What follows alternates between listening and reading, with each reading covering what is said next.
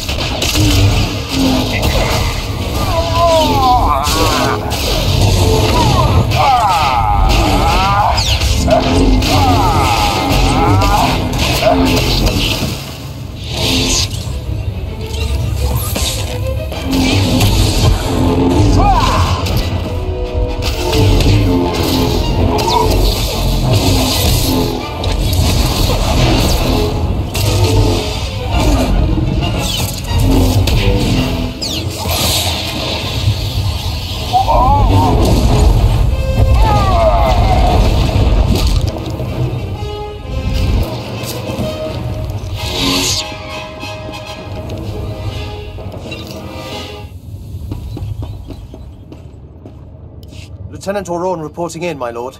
Our company is on the ground, and we have secured the perimeter. Tell me you cut off their retreat. Absolutely, my lord. We assessed the situation and countered it. Good to see this place still standing. We'll finish up here. If you return to Dawn Base, Commander Triton will no doubt want to congratulate you in person.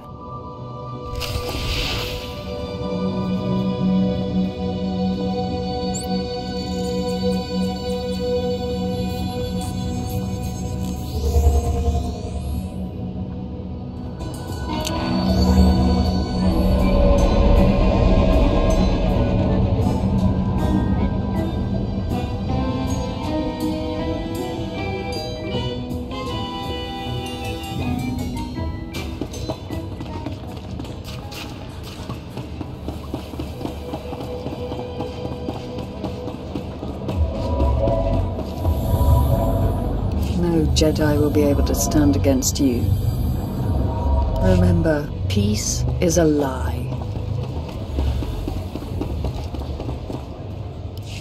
And you say the Sith held off the entire Talz force, single-handed? It sounds incredible, to be sure, but here, I'll let you talk directly. My lord, we cannot express our gratitude. May I introduce Moff Braynor, overseer of the Hoth system, among others.